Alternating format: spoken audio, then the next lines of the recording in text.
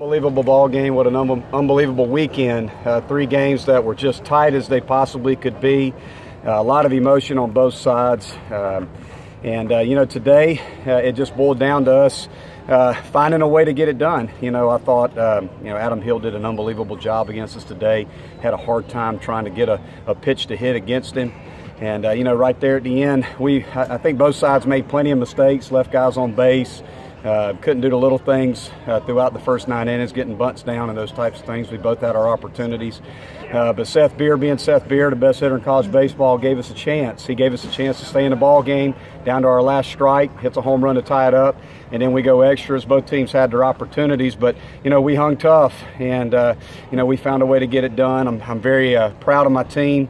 We threw a lot of guys in this ball game that had great experiences from being able to play in a tough ball game, a tough environment against a great South Carolina baseball team. So, this definitely will help our team from a maturity standpoint. I think you could see the toughness that our ball club has, even when things are not going well. Our guys compete every single pitch, every single inning, and I'm just so proud of how hard our guys played, how tough they are, and we found a way to win the series in the best rivalry in all of college baseball. So just very proud of my team. You ever won?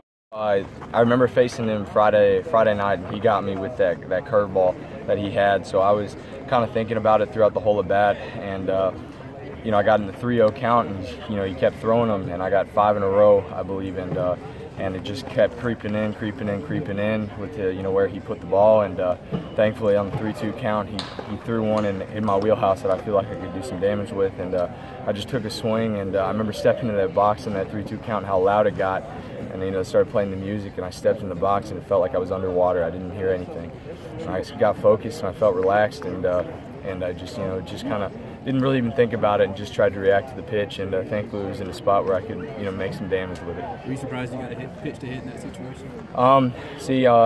That's something I've had to struggle with towards the back half of last year, and then obviously this year, and talking to my dad and the coaching staff and all that stuff, they said, go up there in every situation, just believe that you're going to get a chance to hit.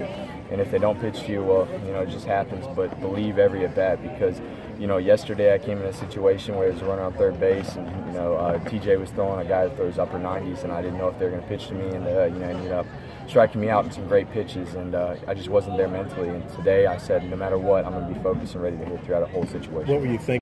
We're built upon.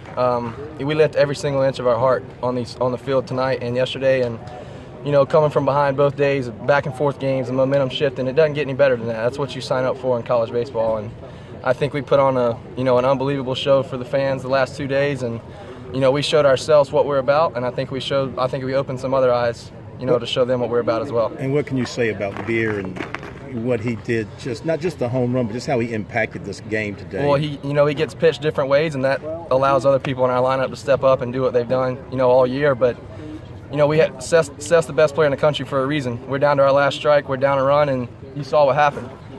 He threw him 6 straight breaking balls, and you give somebody of that hitting ability 6 pitches to see one. If it's in the zone, it's probably going to get hit hard, and that's what happened. And that's just the definition of competing until the last strike.